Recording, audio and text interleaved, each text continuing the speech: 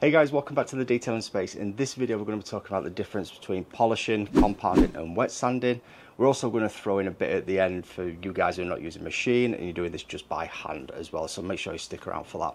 But before we get into that, we need to talk about when you're going to use each of these different processes, what the differences are between them and what kind of defects we're going to be removing. So for that we just need to take a seat and take a look at the whiteboard. So when we talk about polishing, often it's used as a catch-all term. You'll hear a lot of newbies into the detailing scene talk about what polish should I use for my car and what they are thinking of as the polish that typically fills in defects, when really polishing is more the process of making an object shinier and glossy. And the way you do that is by leveling the top layer of paint, clear coat, varnish, whatever it is. So yeah, I've got a diagram behind me listing some of the common defects. I did do a video when we first started the channel about 4 or 5 years ago. Yeah, going more in depth into paint defects. I'll put a link to that just up there now if you want to check that out. So anyway, as I said, I've got this diagram at the back, and yeah, we'll quickly talk about what it is that we're doing. So over here then we've got the clear coat. So this is the clear coat. We've got the colour, so we've got blue panel over there, and the primer. So this is typically how your paint is made up. And of course the body panel below, so that's going to be metal, fiberglass, carbon fiber, plastic, whatever. So yeah, over here then you've got your typical swirls, marring, the light scratches that you're just going to pick up day to day, whether you're using a microfiber that's a bit dry, or yeah, just touching it with your hands. So you get polishes that can fill these, so you'll get a lot of glazes, which we'll touch on later. Yeah, and essentially you mask these. And then these are the deeper sort of swirls, scratches, yeah, brushes with the hedges, stuff like that. And you can polish these away. And typically what you're going to be doing is leveling the lacquer. So you're going to polish the lacquer down to here, get rid of that. And the reason a scratch shows up, by the way, so these deeper scratch here, this is an example where it's gone all the way through to the primer and maybe even down to the body panel. And these are what you see. Your fingernail will typically catch them. If they catch, usually can't do a great deal, but we can try and wet sand them out. And what happens is light comes in, just essentially bounces around, and it just looks white. That's why you get these white scratches on your car. But you can lessen the effect by rounding over these edges, and it just takes your eye away from them. So sometimes you can try and get rid of a scratch. You'll never 100% get rid. The average person may not see it. The owner, if they looked around, I've had a few cars recently where the owner can't see the scratch, but I know where it was, and if I look for it I could just about see it, but because you've rounded it over, it sort of disappears. And then over on the end here, so what I've listed is I've done some paint readings. So you'll want a paint thickness gauge such as this, and you'll take readings of the panel. So for the test panel behind the camera, I'm getting about 95 microns, which I think is about 3-4 mil for the Americans. So you get about 95 microns, that's total thickness of primer colour clear. You can buy more expensive gauges which will read individual layers, but unless you're a pro detailer, you're not going to be buying one of those. So one trick is measure the door jambs, or in my case the underside of the test panel. There's typically going to be less clear there. So I've got 65 mil under the panel, 95 on top, average. So I've got like 30-35 microns to play about with. Polishing normally should only be removing 1 or 2 microns. Wet sanding might be a bit more aggressive. And also to note, wet sanding is when you would probably use wet sanding on orange peel, as I say, and really deep scratches. So yeah, it's all about as well. One thing to consider is you don't want to sacrifice all of the clear. At the end of the day, the clear is what's protecting the colour and the shine and the gloss of the car. So these ones here where you may be removing 5 microns, fine, go ahead, you know, polish those out. But you also have to think, am I keeping this car forever? Is it a show car? Is it a daily driver? Is it worth chasing these deeper scratches? If it's a garage queen, maybe so. But yeah, you've got to remember, if you polish all this out, let's say, you're leaving yourself probably 10% of the lacquer, original lacquer remaining then, which gives you no room in future to polish again. So yeah, you want to, as I said, get rid of them by rounding over those edges and make them less visible. But these kind of scratches, the micro marring and light swirls, you can usually get away with, and you can polish your car a few times over the lifetime of your ownership. Anyway, But yeah, as I said, we're going to do a demonstration on the panel behind on polishing, compounding and wet sanding, and I'm also going to be touching on glazes as well for you guys who are not doing it by machine, or maybe you're just getting into detailing. So yeah, let's go over to the test panel. Okay, so over on the test panel then, we've got a few sections taped off just here then. So yeah, just going to talk quickly about some of the pads that you may end up using. So when we talk about polishing, as I say, you're talking about that final step. Sometimes you might hear one-step polishing. That's where this like orange pad is going to come in handy. This is a one-step pad, so you can normally cut and finish with this pad. And then we've got the black pad as well. This is a finishing pad. Up here I've just got a little red pad as well. This is another alternative to a finishing pad. Just two different. That one's super soft compared to that, but they are both finishing pads. And these are typically what you're going to be using. The orange one would be used for swirl removal. And the black one is going to be for the final jeweling, getting that high gloss from the paintwork. On to compounding then. So this is the more aggressive to get rid of deeper scratches, maybe a little bit of light orange peel, though typically that's for wet sanding. On to compounding, we're talking then about heavy cut foam pads, so there's much firmer. All of these pads, by the way, are from Lake Country Manufacturing. My go-to is the microfiber. Really aggressive, so when you do compounding, you're going to leave some hazing behind as well, so it's not a one-step process. Or you may be familiar with here in body shops using wall pads. That's what this is. I've never really used wall pads. They are a lot more aggressive, something you probably would use on gel coats and things like that, but they're essentially going to be your three options for compounding for the most part. There are always different, you know, your own preference and things like that. And then once you've done the compounding, you then go back to the polishing stage that I just mentioned a moment ago, to refine any marks you've left from the compounding stage. And then the most aggressive is wet sanding. Now, yeah, I've not got any 5-inch discs. I probably should, but these are what I use for headlight restoration. So we've got wet sanding discs. We've got a 2000, 3000 and 4000. The higher the number, which is the grit, I think it's grit per inch if I remember rightly, the higher the number, the finer it is. So yeah, you'll be familiar with hundreds of grits for woodworking. If you've ever sanded down your doors when you're redecorating in the home, you know you'll use like 240, 480 grit. Yeah, these get into the thousands. These are like rough A4 paper. That's the only way I can describe them. So you start with the most aggressive, flatten out the orange peels, the scratch, whatever it is you're trying to do. You can also buy wet sanding sheets if you want to just do a localized area, say stone chip touch-ups or just a small scratch. And as I said, you can buy 5-inch pads, 5-inch discs as well to do an entire panel. One thing I will mention when wet sanding, well, if you're watching this and you're thinking of wet sanding, hopefully you've got the ability to do that. You've tried it before.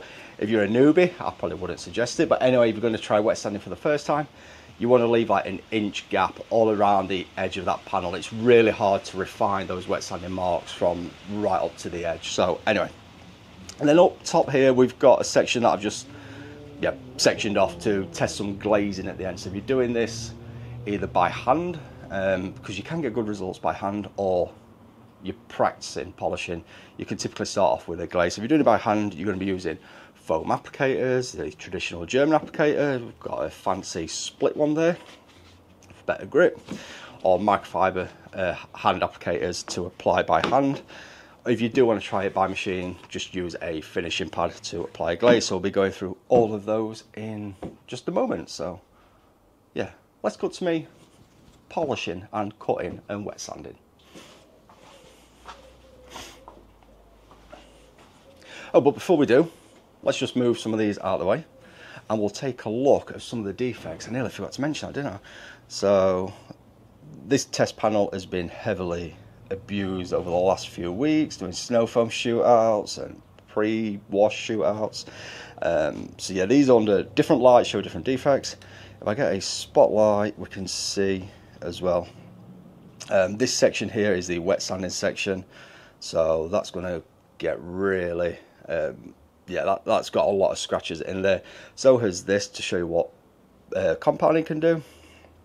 And then polishing will show you how little effect polishing will have on that but what you can achieve. And then, as I say, up top here, we've got the glaze section. Again, just to give you an idea of the before. So now, let's go and test them out.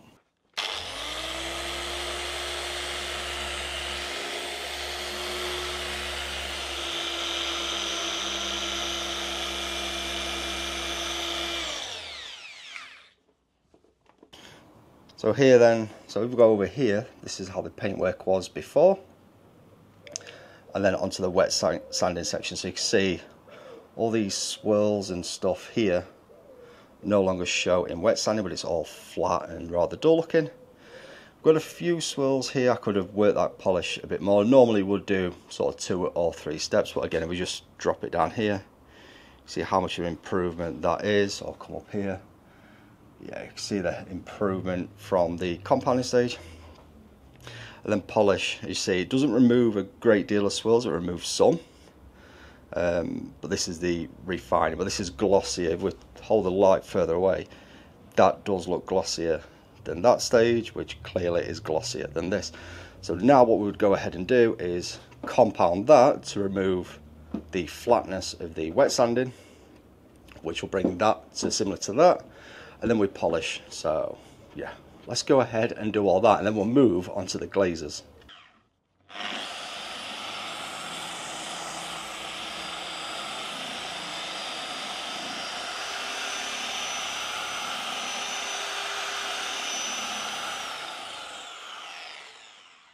Okay, so now we've wet sanded this bit, we've compounded here, and we've polished this section.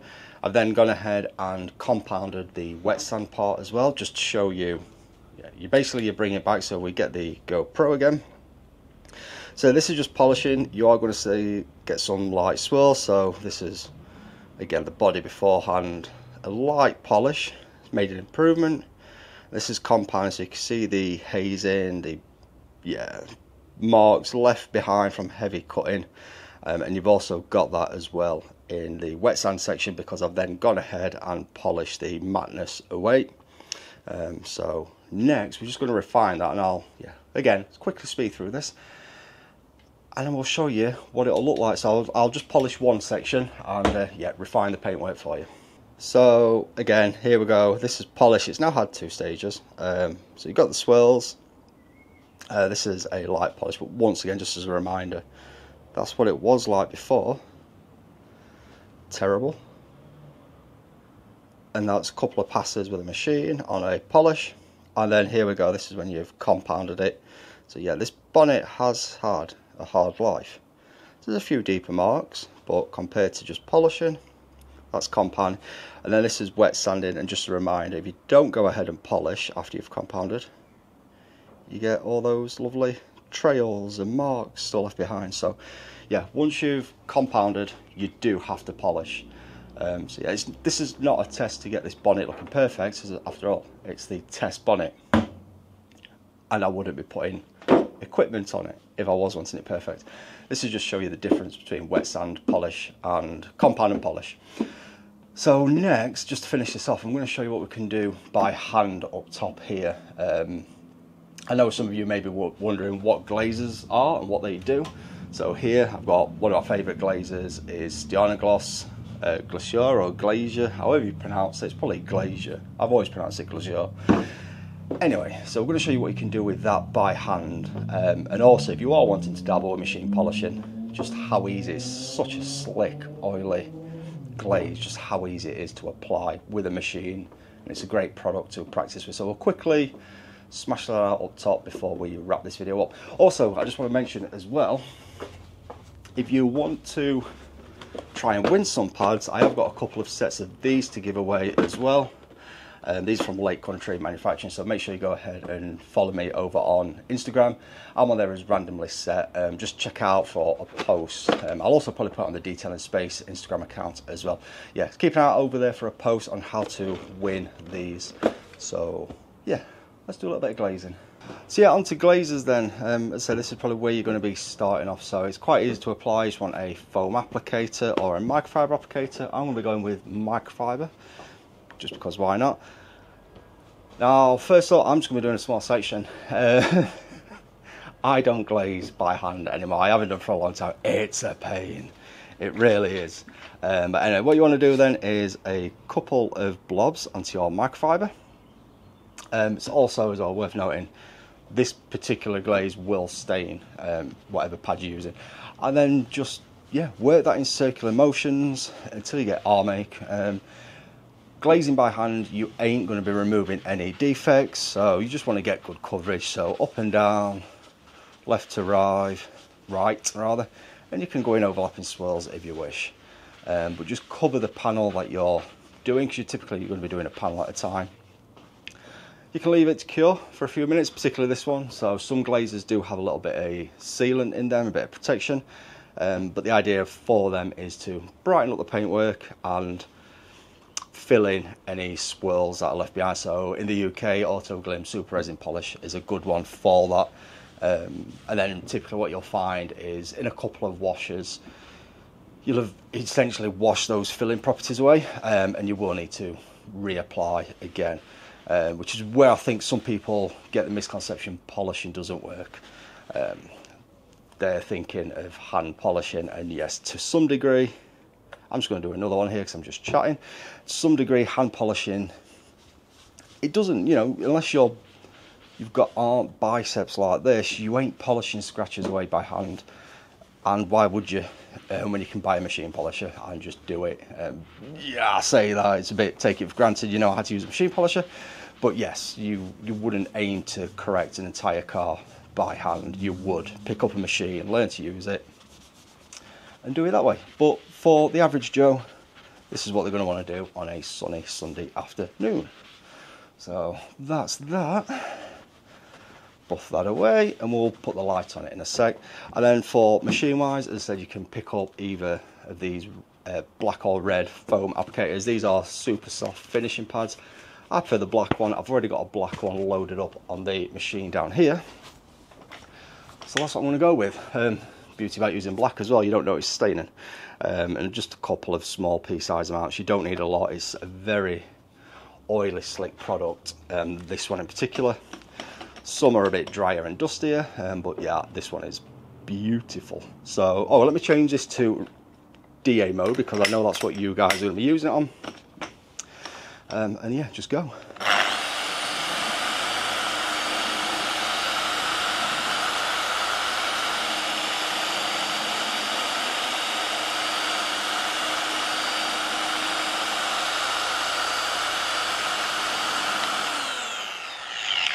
As easy as that. You don't need any downwards pressure, just let the machine do the work, glide it over, you get nice little pattern. That's a damp cloth, I didn't want that one.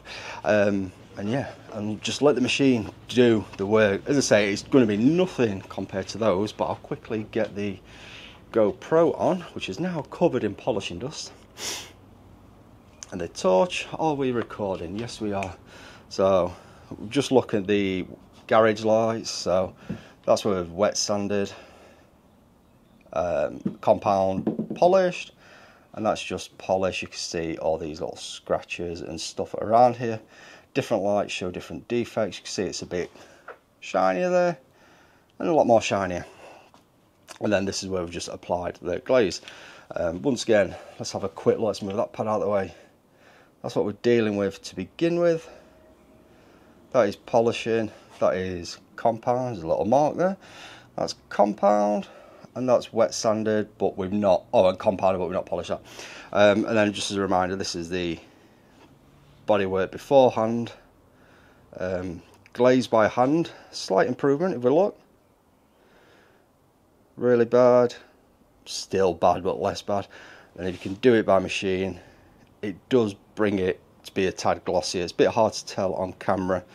But I've done a few cars recently. In the last couple of videos, the Range Rover Carn Edition, I think, was Glacier, and next door neighbour's car, the white Range Rover convertible, was also Glacier.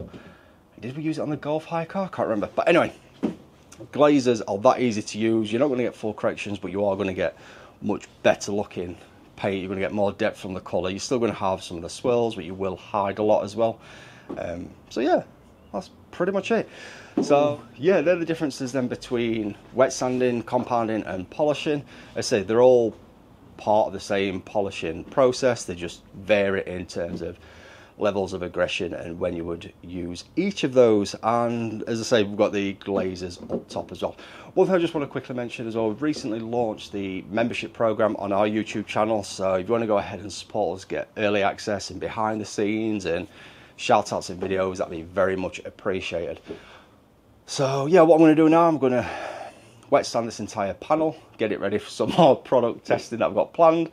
And yeah, I'll leave you to it. If you've enjoyed this video, then don't forget to smash that like button. Also, I'll just put an icon up here where you can go ahead and subscribe as well. It really does help us out, and according to YouTube, you'll like these videos below. So I hope you enjoy this one, and hopefully we'll see you in the next video. So until then, have fun detailing.